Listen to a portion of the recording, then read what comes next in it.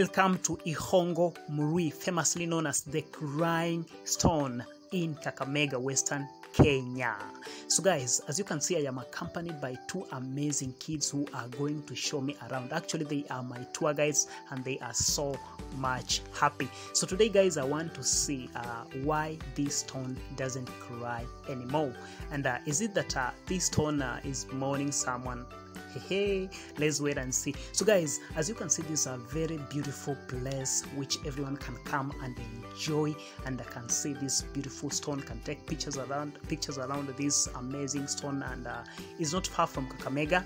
Anybody can come and see this particular place, and it is not free of charge. Guys, if you think that it's free of charge, then how will these people around here benefit from this amazing and beautiful place?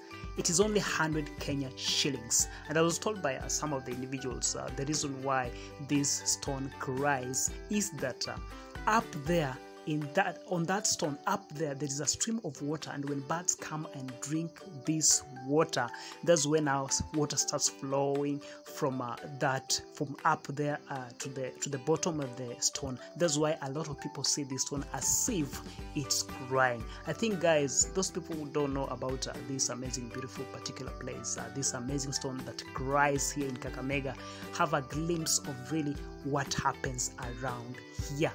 If you've never come to this particular place, I request you to just find your time and come at this amazing beautiful place. So guys, if you've not subscribed to my channel, kindly subscribe and I'll be so much grateful. Subscribe and hit the notification button so that anytime I post a new video, you get notified. Thank you guys, and enjoy the video.